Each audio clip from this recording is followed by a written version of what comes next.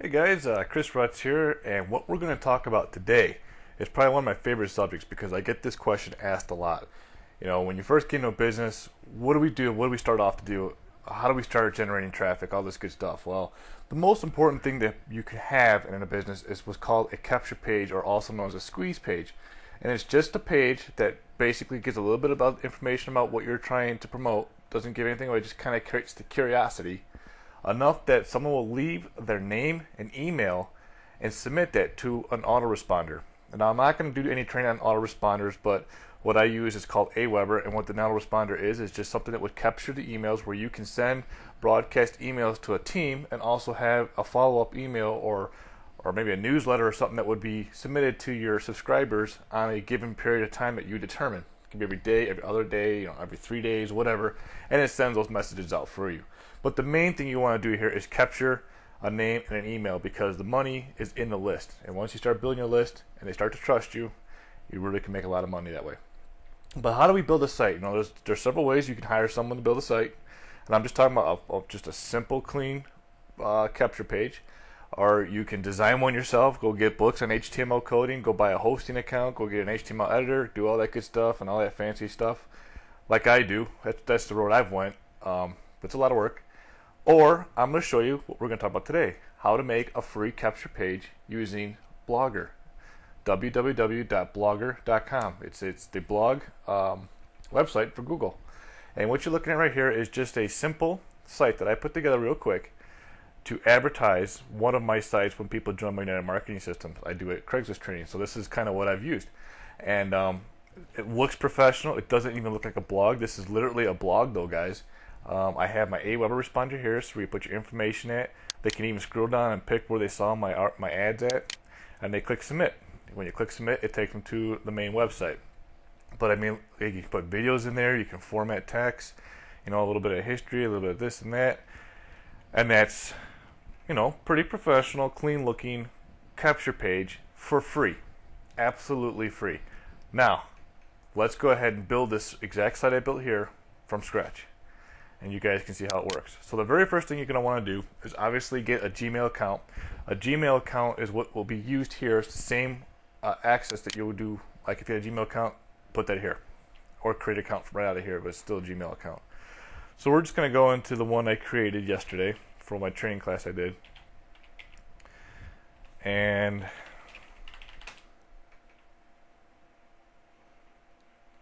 it's going to redirect me, so you're going to log in. Okay, so the very first thing you're going to want to do is we're going to create a blog. Okay, that's exactly what we're going to do. And so make a title. I'm going to call this blog capture page training. Okay, and then obviously you're going to pick this is just a URL here. You decide what it is. This is going to be the URL that you advertise for this capture page to come out on. So I'm just going to say, again, capture page train. No big deal. So check availability. It's available. Go ahead, put the capture code in,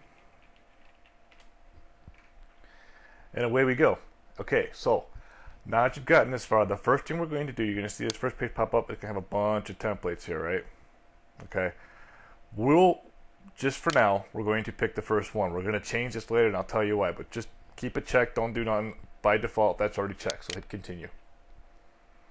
So now we've created our layout. Well, we've picked our layout, and now we're going to go ahead and start blogging. So the very first thing we're going to do now is we're going to change that template. So I'm going to go to layout, and we're going to pick a new template. Very first thing. And the one I like to use is this one here called Denim. And the reason why I like this is because when you put a header in there, and I'm going to show you why, the header on the old one can only be as big as that border. Okay. When you put a header here, you've got the full length of the page, which is really nice. You get a bigger header. It's not so cramped to be a smaller spot. So this, I've tested them all out. This to me seems to be most professional, and it seems to work the best for what we're trying to accomplish here. And of course, you can pick any one you want, but that's just the one I picked. So I go ahead and save template. All right, now the first thing we're going to do is go back to we're still in the layout tab. The template has been saved. Let's go to page elements. This is where we're going to set up basically the outline of our website. Okay, and since this is a blog, these are blog things. We don't need them. We're not creating a real blog, so we don't need the stuff. So take the stuff out of there.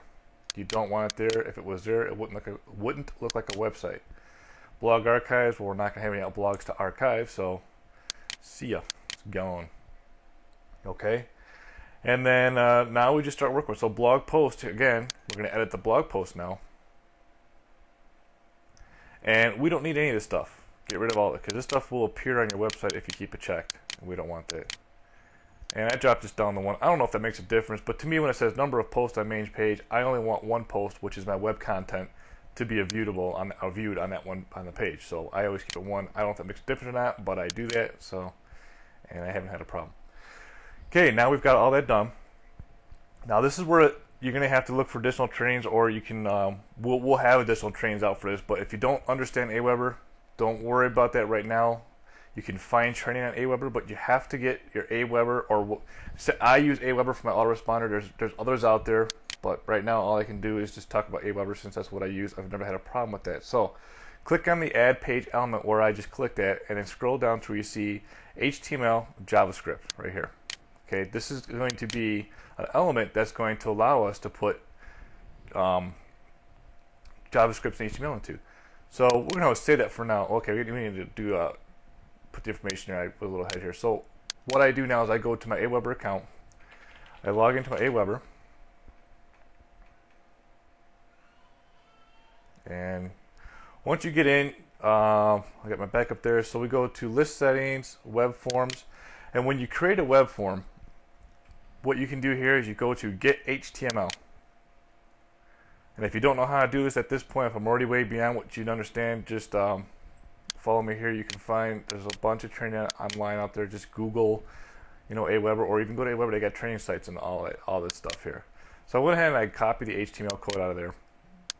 And we're going to go ahead, now that you got the code, we're going to add that to, I was a little ahead of myself, like I said. Go ahead, create HTML page element, and we're just going to right click, paste right in there, and then hit save. So now we're going to view what we just did. So if I go to view blog, you can see right here that now I have that box there that's going to be able to capture people's emails and names and phone numbers. So we're good there. So let's close that out. Now let's go ahead and put a header. This can be a simple header. This is going to be at the top of your website. You can put, text in there. You can put a whatever. I like to do graphics. If you know anything about Photoshop or PaintShop or some kind of graphic program, that's probably the best thing to do because it just looks a lot better. So I go shrink to fit because you're only allowed 760 pixels wide, and then I click instead of title and description because I want my header to be the whole title, what they're looking for. So and I saved it as a JPEG file. So when I go ahead and put that in there, you're going to see the header pop up. And that's my header. So we're going to click save. So so far, absolutely no HTML code. So let's preview.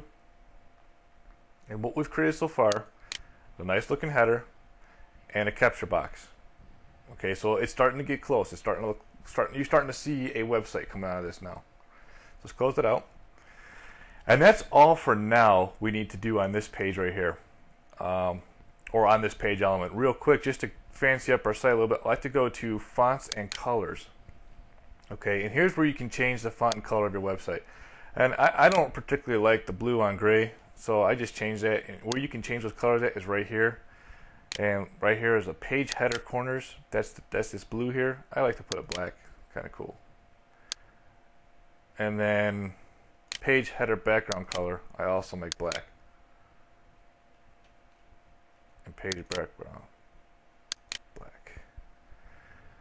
So now everything's all black. I like that. So we're going to save changes.